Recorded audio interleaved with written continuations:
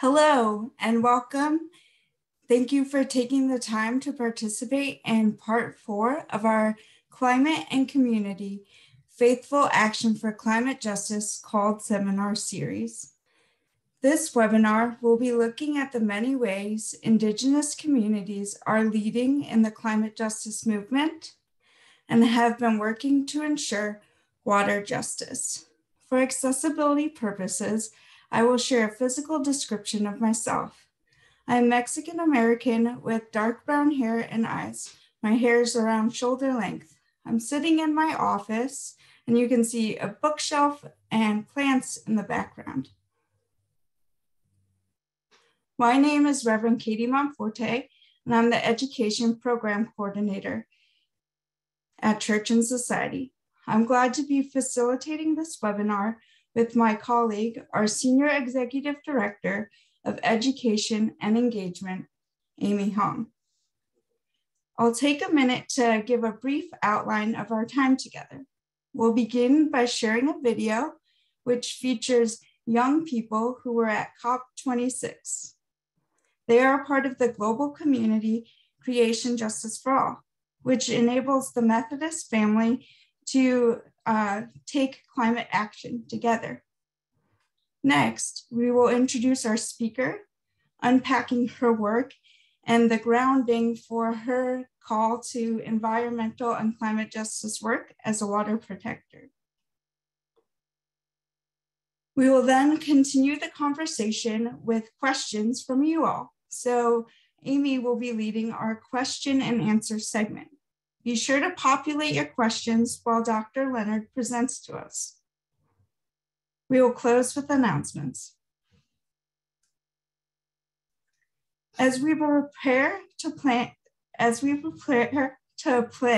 today's video, I want to give thanks to the staff and young people who shared their conviction and passion for climate justice. We thank you, young people, for constantly pushing urgency and action to address the current climate crisis.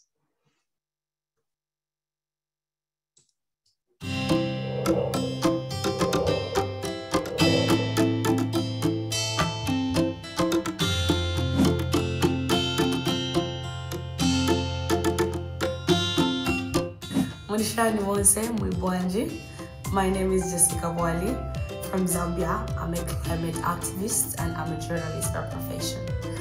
I'm attending COP26 as the African ambassador for the Climate Justice for All under the Methodist in Britain. And I feel so privileged to actually be able to attend the COP26 because this is my first COP26, and also just to be in a place with people that really want to see the best for the environment, because I am so passionate. I'm a very passionate climate activist, actually, simply because I think I've seen how the effects of climate change has on people, especially in my country. I've seen how it has negatively affected a lot of people, and that is why I've been trying by all means to get to learn more, get more information, be educated about it, and get to learn more so that I can then just give the information back to the people that may actually need it. So this to me is very close to my heart And I think when it comes to also climate issues, there's one particular cycle or particular point that is really close to my heart, and that is climate gender, because it's a topic really close to my heart. I think it is one of the topics that has even made me to be so passionate about being a climate activist, because I understand how women and the young children have been affected when it comes to climate crisis. So my being here, I really hope that I definitely will be able to get a lot of information, get to create rapport, and also just get to be connected with a lot of people with like-minded, that are like-minded like me, and also just get to share notes so that I can then use that information not just for me but also for my home back in Zambia. So it's been an amazing journey to actually get to be here, being on the Climate Justice for All project. So finally being here, it really means a lot. So I'm really looking forward to more activism. It doesn't end just after COP. You know, the fight has to go on. So Climate Justice for All. Thank you.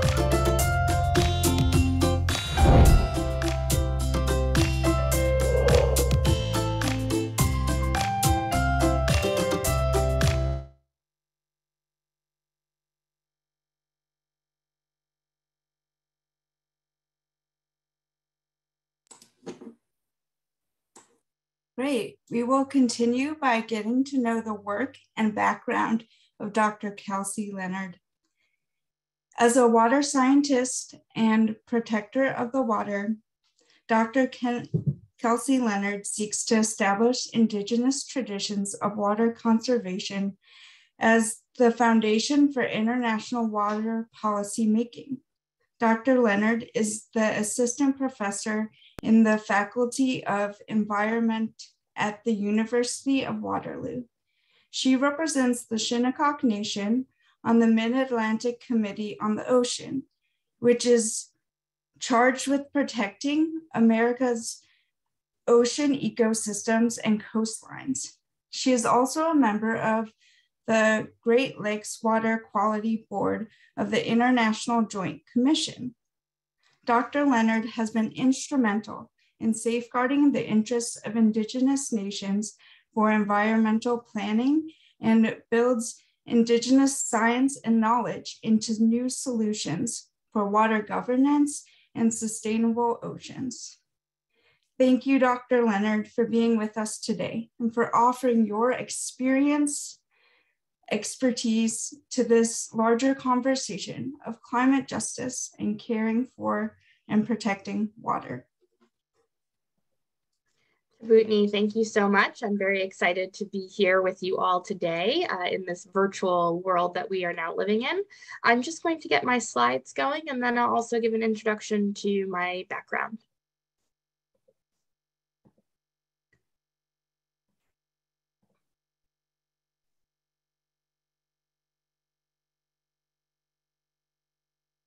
Okay, there we are.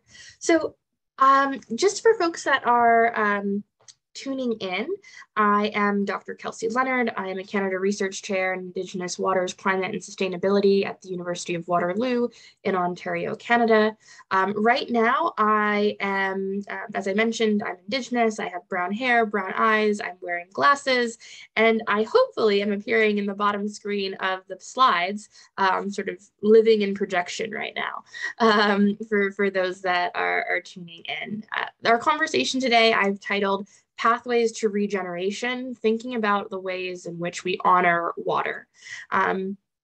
We have a brief amount of time today together. And so if after today you would like to engage in further conversations, you can connect with me on Twitter. My Twitter handle is @KelseyTLeonard. You're welcome to live tweet today's session. And then I also will have contact information for you at the end of our conversation today. So for those who are not familiar, in my introduction, it was stated that I am a citizen of the Shinnecock Nation, We are a tribal nation located on the east end of Long Island in what's currently known as New York.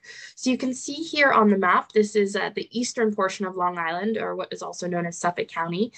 This is the traditional territory of my nation, of the Shinnecock Nation.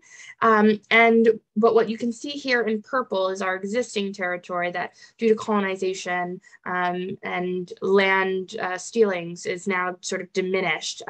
But we have a portion of our territory that we still maintain and live on, known as the Shinnecock Neck. It's a peninsula that juts out into Shinnecock Bay, with the barrier island on the other opposite end and the Atlantic Ocean on the other side of that barrier island. So we are very much water people, coastal people. Shinnecock in our language means people of the stony shore. So I often say that a big impetus for me becoming a water scientist was and is my identity as a Shinnecock woman and being a shore protector. And so some of the imagery that you can see here below, as well as indicative of our cultural background as Shinnecock people. We are fishers, we are bay people, we are people of the sea. We are well known for harvesting of mollusk relatives, including quahogs and whelk, many of which we then carve. We use all parts of our animal relatives, and so we usually will then carve those mollusk relatives into what you may know today as wampum beads or different types of wampum carvings. And these being sort of these purple and white beads that are also very historically and contemporarily important to how we understand water governance in what's currently known as North America, because many of the first transboundary water treaties were treaties formed and constituted by wampum belts, and really bringing into formation physically through material culture the connection between ocean and freshwater systems, and really recognizing that it's all connected in the hydrologic system, and that water connects us all on this planet and to one another. And so when we look further into some of the work that I do now and what I want to share with you today, I'm based in Ontario, Canada, zooming in from Haudenosaunee and Anishinaabe territories in southwestern Ontario. And so as you can see here, this is an image of the Great Lakes, the Great Lakes Basin, where a portion of my research is centered and concentrated. And so I want to share with you today a little bit of the work that I have done in amplifying the work of others, really, and amplifying the work of what I like to call grassroots grandmothers, are sort of silent protectors of water and earth and planetary health. And before we get into that, though, I wanted to just highlight a question for you. And that question is really to say and ask of you, what is water? Some folks may be familiar with this question. I have a little bit of, I guess, notoriety out in the world due to a TED Talk. But if you haven't seen the TED Talk, let's just engage.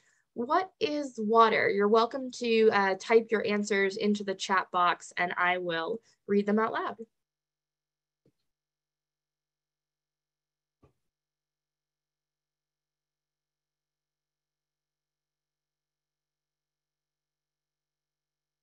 So we've got some wonderful answers coming in. The basis of all life, H2O, water is life, hydrogen and oxygen, lots of life. Good emphasis there. Minnie Wachoni, yeah, water is life, very good. Life sustaining, the great connector. Essential to survival, salvation. What makes Earth special in the universe? I love that. That's a unique one. We baptize with water. H2O, basic life, habitat for many people and wildlife, really great. And then the Earth's blood. I think that's a really interesting one as well.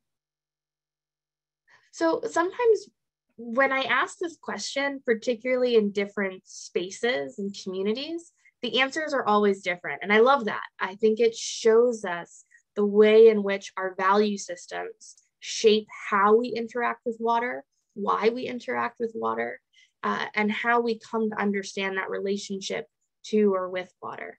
But generally, when I ask this question, in the spaces of folks who make decisions about how water should be protected and managed, and the types of conservation and environmental decision-making that occurs around water, we more predominantly focus, or folks will more predominantly focus on the chemical and biological characteristics of water, H2O, as was mentioned earlier by others, habitat support, the aspects of water in sort of biophysical determinations, physical manifestations, whether that be liquid, gas, ice, rivers, lakes, ocean, etc.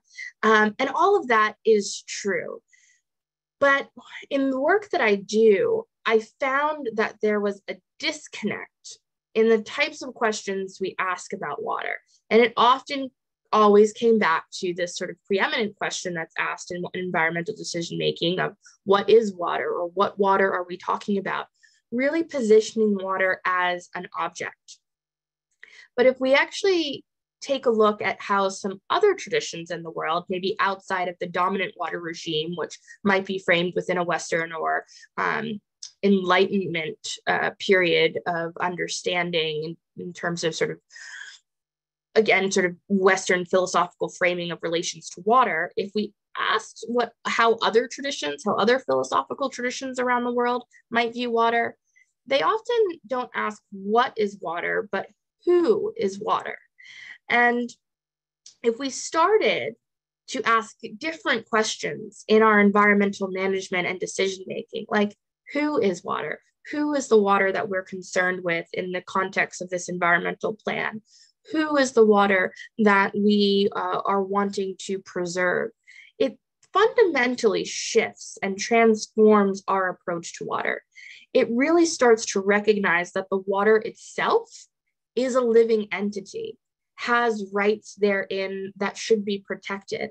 And it starts to transform our thinking away from viewing water solely as a resource or a commodity that provides services and benefits to humans and humans alone, but rather starts to position our understanding of water as another living entity to whom we have a responsibility and duty of stewardship and care and relationality.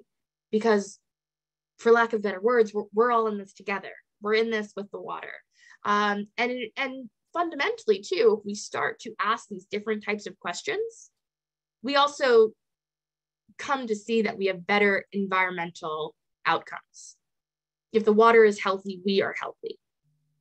And right now, the bar that we set for environmental management is fairly low. The bar to make sure that water is healthy for human consumption and human needs is very low. But if we set the bar to ask, what does the water need to be healthy and thriving? What do the other relatives and animal relations that rely on that water habitat to be healthy and thrive need? The bar slowly starts to raise. The health of the entirety of the ecosystem starts to be raised and be brought more into the consciousness of our decision-making processes. And that's really important as we think about the current state of our planet, the climate crisis that we're in. One of the greatest challenges to planetary health is loss of biodiversity. And the World Wildlife Fund, in their 2020 report on biodiversity loss, found that one of the most drastic declines in biodiversity was occurring in freshwater ecosystems. Now, that can be received in a very sort of negative or hopeless state.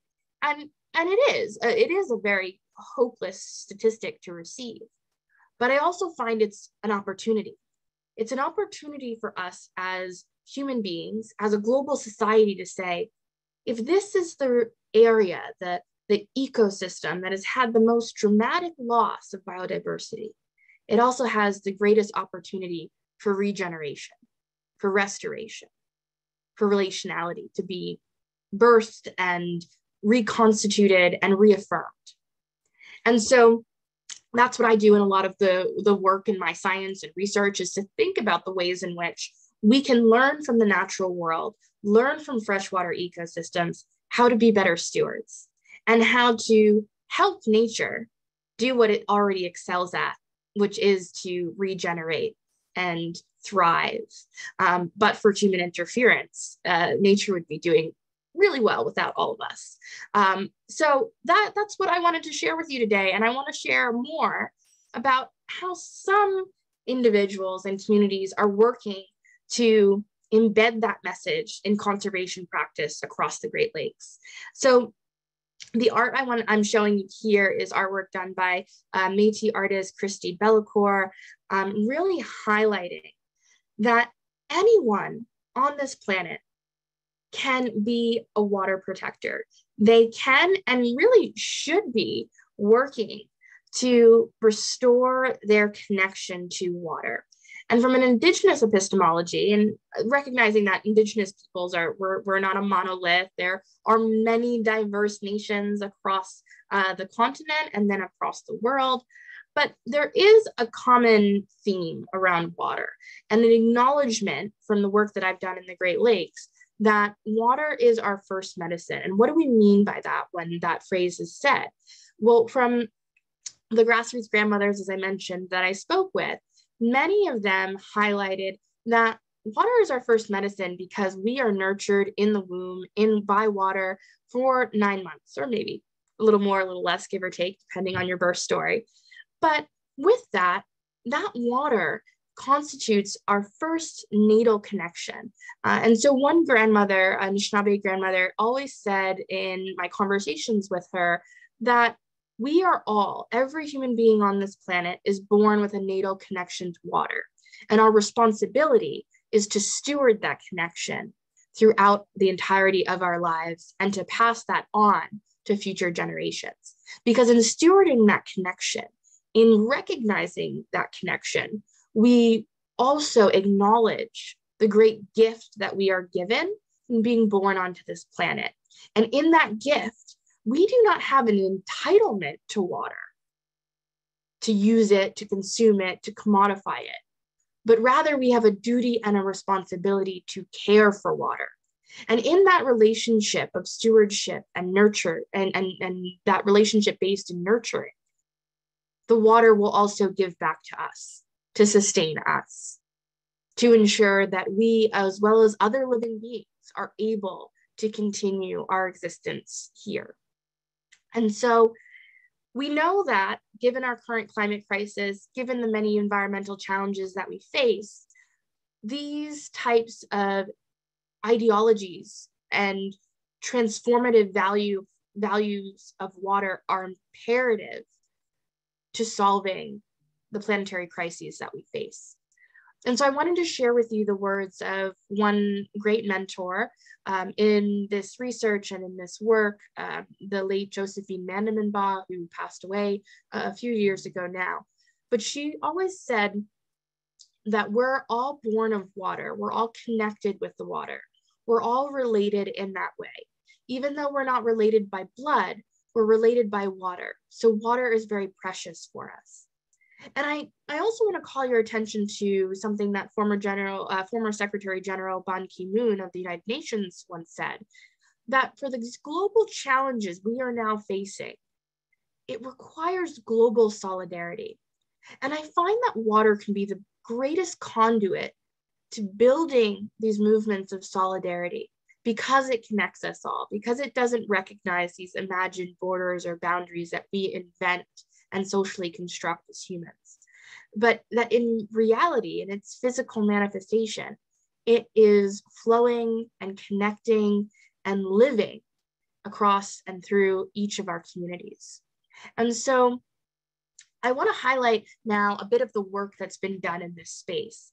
And so when I first met grandmother Josephine Ba, she told me, I asked her about the work that she was doing at that time to protect water. And I asked her how she came to be known as the water walker.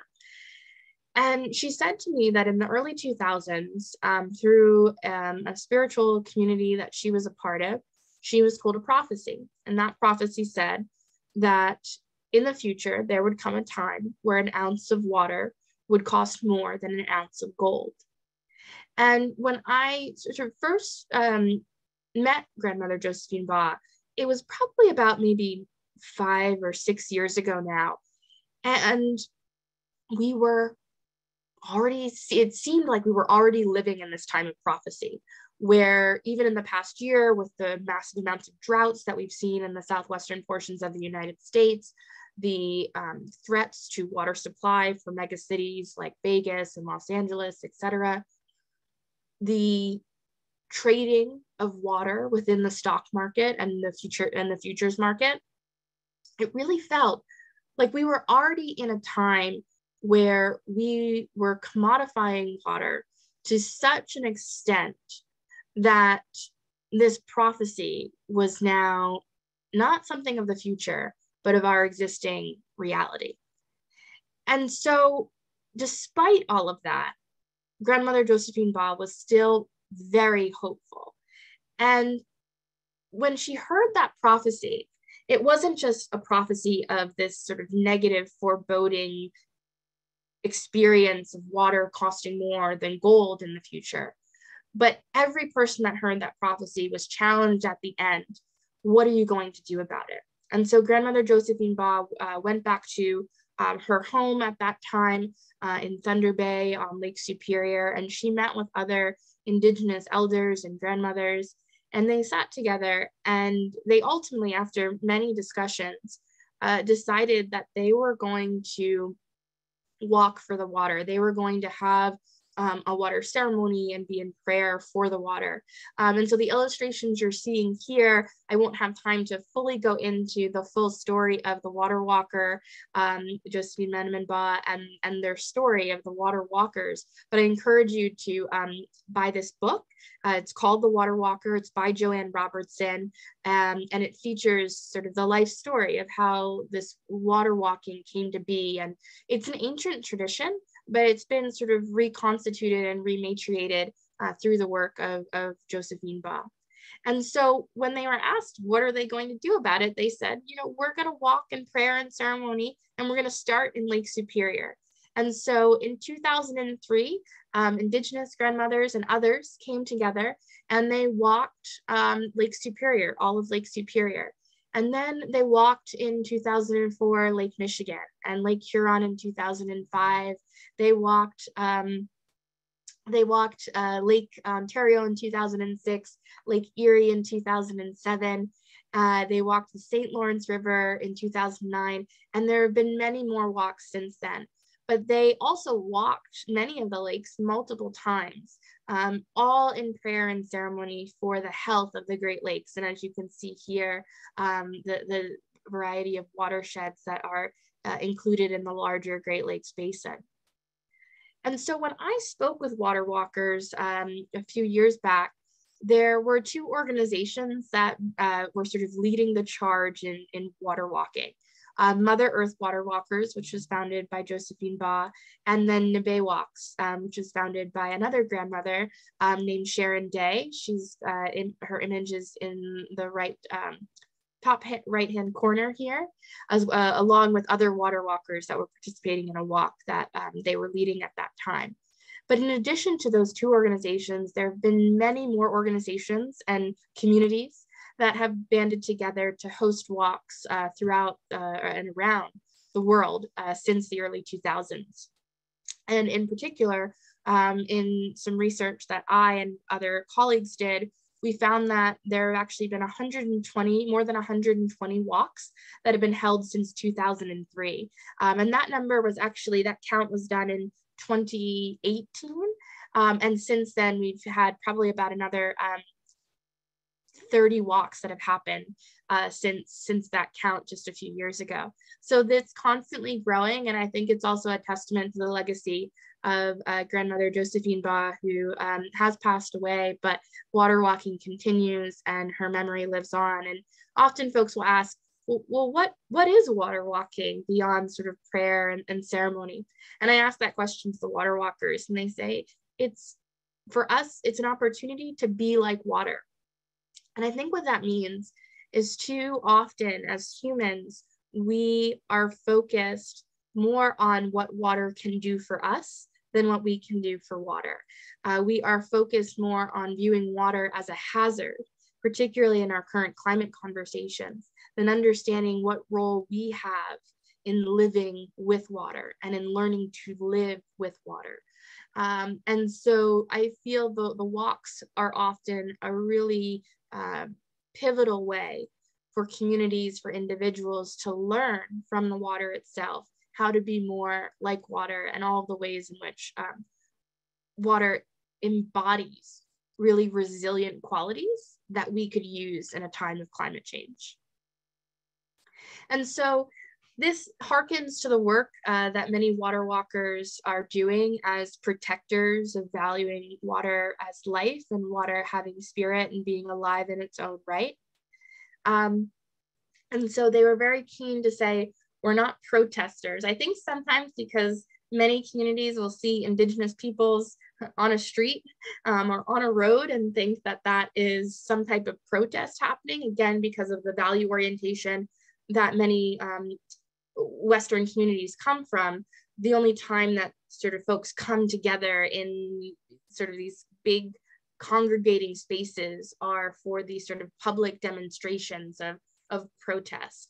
And for water walkers, it's the complete opposite. So they really wanted folks to know that we're not protesters.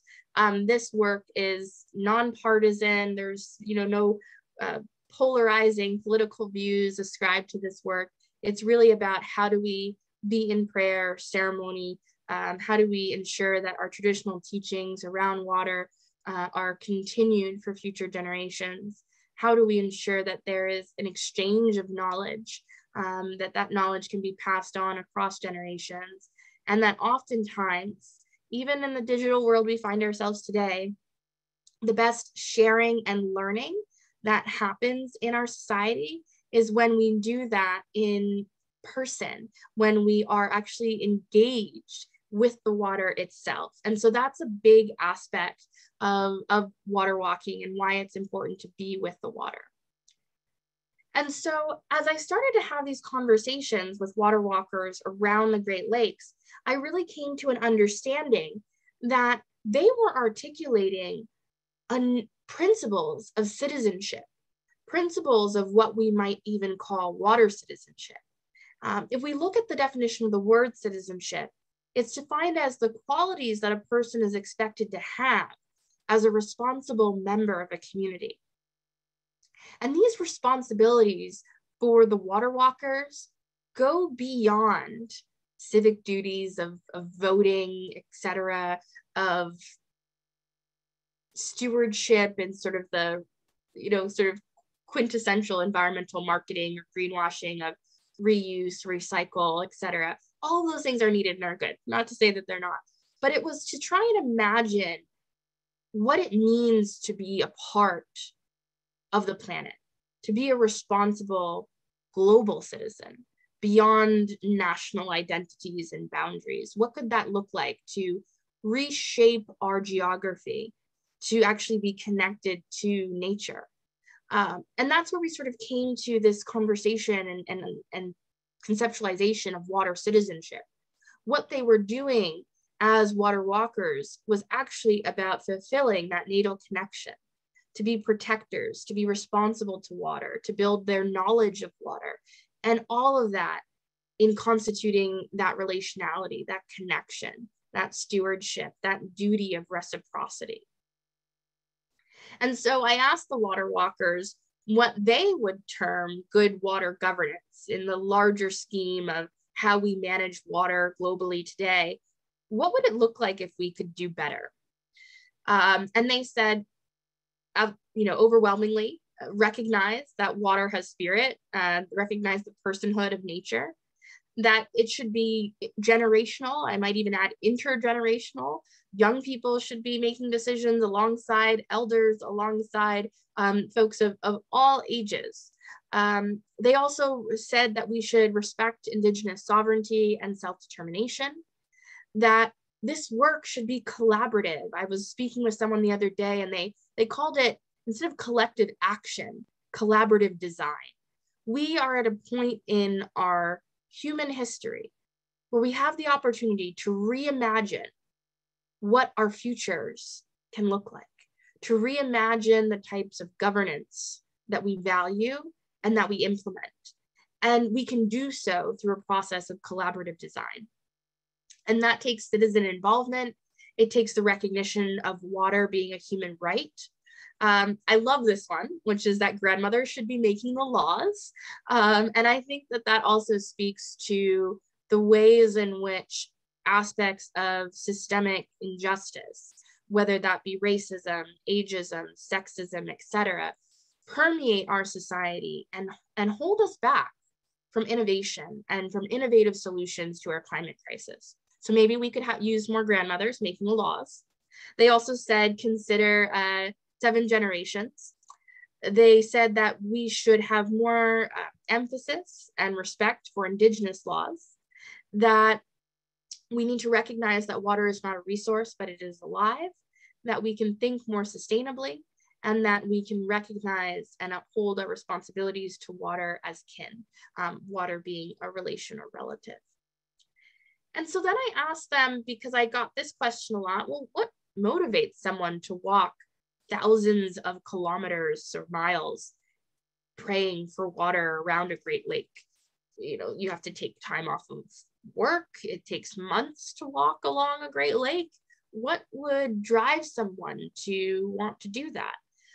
So I asked the water walkers, and they said a lot of times that their motivations came from a call for justice, recognizing that they felt that treatment of water was unjust, that they felt that it was a spiritual healing call, that they felt motivated to protect, conserve, or steward water, that they were working to restore that connection to water, that they felt it was one practice or form through which they could restore that connection, that they recognized that water is sacred. And in that sacredness, there was no greater calling than in prayer and ceremony for water. Some articulated that they did want to bring more awareness to the general public to understand that water is threatened. I think sometimes in the Great Lakes, we live in a level of environmental mythology of the lakes being this renewable, unlimited resource, when in reality, they also are finite and they are in need of protection and they are threatened. And there are many ways in which they are thriving and doing very well, but it's something that we have to continue to work hard for. It's not a given. And so they wanted to bring more awareness to that, the restoration of balance, responsibility based frameworks for protection of water informed by cultural teachings, educating children, which I'll come back to, a survival of all life, not just humans, and friendship. And I want to highlight with friendship, it wasn't just the friendship and the camaraderie that they felt among other water walkers. It was actually a restoration of friendship and relationality with the water itself too. And the last one I wanted to come back to on educating children, they really said that, I asked them if they felt that there was any hope for environmental decision makers or politicians right now. If they felt like they could restore their connections to water and regenerate honorable pathways towards water protection. And they were pretty dismissive of that pathway. They felt like they might be a lost cause in the terms of sort of contemporary politicians and environmental policymakers, but they did say they weren't hopeless. They felt that there was real opportunity in educating children and within our education system to imbue new or sort of reconstitute old ways of valuing water so that we could live in the future in such a manner that respected the inherent rights of water. And I thought that was really hopeful. So it leans into the last portion of our conversation today, which is around justice. It's great to know what constitutes good water governance, but then how do you enforce that? How do you actually make it into a realizable form of existence in our contemporary society? And so I ask you another question of who is justice for? Oftentimes we position justice within our anthropocentric system as something that is solely for the realization of humans, by humans, for humans, etc. But I would ask you to extend your notions of justice to further an understanding of realizing that justice can also be for natural entities and for the water. And there's a new growing movement called Earth Law or Earth Jurisprudence, which actually does just this. It recognizes, honors, and protects nature's inherent rights to exist, thrive, and evolve. And it envisions a future in which humans and nature flourish together. And we're already seeing this happen around the world. We've seen constitutional amendments, court decisions, local ordinances, and also sort of the reclamation, rematriation, and restitution of Indigenous law, which has many of these principles and values already embedded within it. Some of the most popular cases have been, for example, the recognition of the rights of the Whanganui River in Aotearoa, New Zealand in 2017. We also note that there has been the recognition of the Magpie River recently as well in Canada, which was a co-governance arrangement, and I'll talk about that in a moment. But other instances across Mexico, Colombia, Uganda, Bolivia, and many, many more that are listed currently on this infographic. And in the context of Indigenous peoples, we too are advancing Indigenous Earth Law. We have constitutional amendments, we have tribal resolutions like the recognition of the rights of the Klamath River by the Yurok tribe. We have co-governance arrangements, like I mentioned, for the Magpie River between a local Quebecois municipality and the Innu First Nation. We also have ways in which we are constituting treaties, trying to reimagine geographies to be connected to natural entities themselves. So the Northern Tribes Buffalo Treaty is actually a treaty amongst tribal nations and First Nations across the sort of northern border areas, or that sort of fictitious border between Canada and the US, and follows the protection of the rights of the buffalo. And there are other treaty examples like that that are currently in progress. And sometimes this work also looks to making direct appeals within and through the courts, through amicus briefs and other types of litigation measures. And it also can be through replicable models. We've seen some really wonderful declarations like water declarations and river declarations and earth declarations that speak to the ways in which we can protect these particular aspects of the natural world. And so I just want to leave you as we transition into questions with the inspiration of the water walkers, recognizing that we all have that needle connection to water. And within us then is that opportunity to be water protectors, to be a force for change, where we fully are realizing that water is life and that water itself is alive and should have rights therein protected. So Tabutni, thank you. This is my contact information, and I look forward to engaging with you in further conversation around your questions. Thank you so much, Dr. Leonard, for your presentation and for helping us to think about water and to ask the question, like, who is water, and have us reflect on the definition of citizenship and to extend our definition of justice.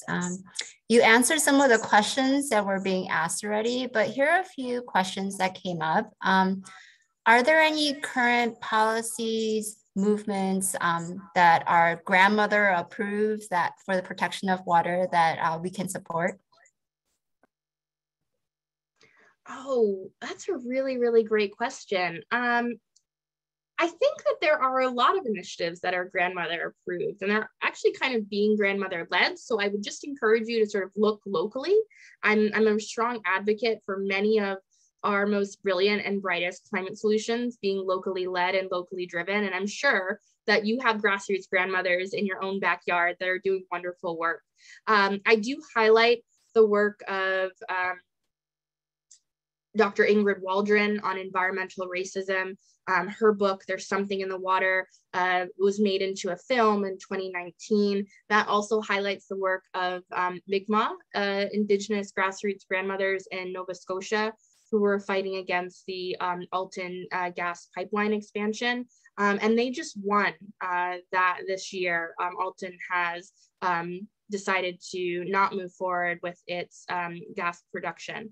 And so I feel like that's a really strong example of grassroots grandmothers being in the thick of a fight for almost a decade and winning.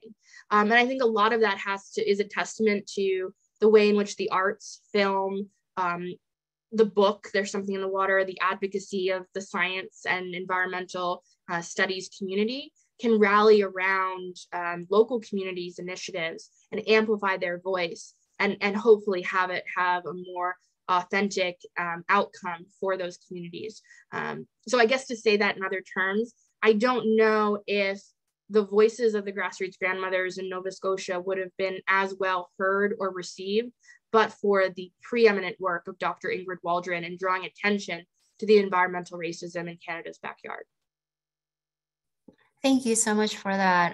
Another question that came up was, and you kind of mentioned it, and there is this kind of concern of how to draw more attention to bring more awareness on things that are damaging the water. What are some ways that you have seen that have actually highlighted the damage that's been done?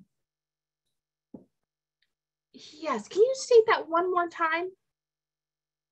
Yeah, sure. So the question was basically of, are there ways that you have found to draw attention to or bring awareness to kind of I think one of the question was that highlight fossil fuel infrastructure that is currently damaging the water? Yes, I think the biggest highlight is to actually go and visit the water. I talk to so many people who don't actually know where their drinking water comes from. They don't actually even know where the closest surface water body is to where they live. And I think that is a really important first step in getting to know what are some of the damaging effects impacting the water closest to you, and water more broadly. It's sort of to start local and build and ripple out from there. I will say in terms of fossil fuel, we have, existing water defense initiatives that are being led right now in opposition to Line 3. So if you are looking to, support water protectors, just support those who are on the front lines, Honor the Earth, as well as if you type in sort of Line 3 water protectors, you'll find their websites and areas where you can donate. Water protector legal funds is, always a great place to donate. I say that to then also recognize that in water walking, you walk the entirety of a water body. And I think what's really important about that is you don't just go to the pristine areas. When we think about our beaches, when we think about the areas where we recreate, those areas are curated for our aesthetic value as humans. We never go and visit the areas that are polluted. And in water walking, you don't get to pick and choose. You have to actually go across the entirety of that water. And in doing so, you start to recognize and feel the immense forms of both water health and water illness, for lack of better terminology. And what that means is, for the water walkers, when they are carrying water, they often say that there is a heaviness associated with water when it is not healthy. And that they feel that in carrying that water through these maybe toxic or polluted areas. And I think that's a really big learning experience for the broader public, to understand that we can't just curate areas of water for our own benefit, but have to recognize the totality and the holistic nature of the entirety of the system, and ensure that all of the water is healthy, not just the areas we like to recreate. Thank you so much for that response, and just kind of the reminder that oftentimes when we go to the water, it's not the polluted areas that we see. So thank you so much for that. You mentioned some examples of work in protecting water, like the water walkers.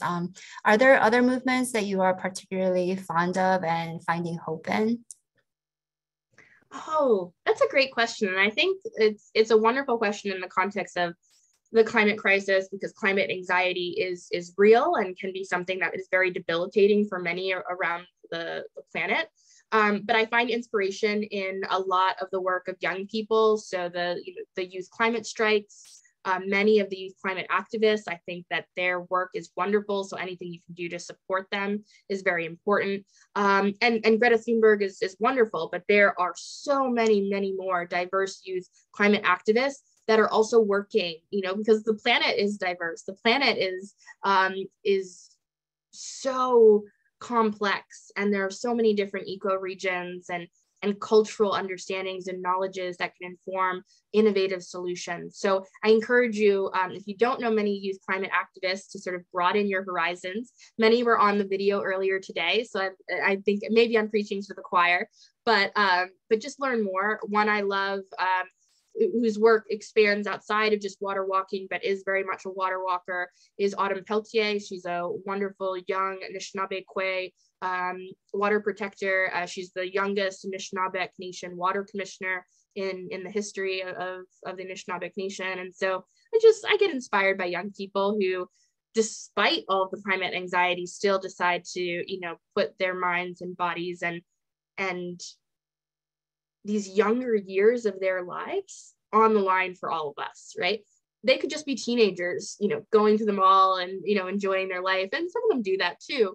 But most of them are actually, they're at COP26. They're standing outside buildings. They're climate striking, so not going to class. So I get really inspired by them.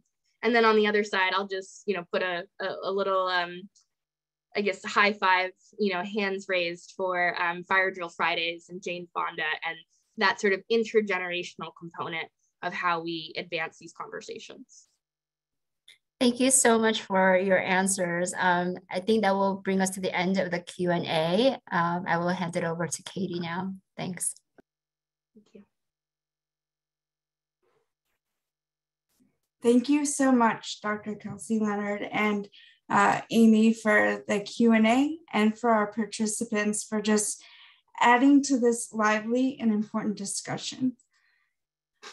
I just want to remind those who are watching that they can access the recording to this webinar and our other climate and community series on our YouTube page, UMC Justice, and consider how this series might be a resource for your community and your churches as we continue to educate around environmental and climate justice, as we continue to advocate and advance initiatives for the water.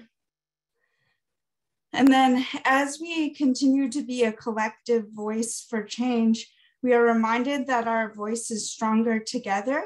So together we're asking that those of you who have been participating in this webinar take action and ask the Senate to act now on climate justice.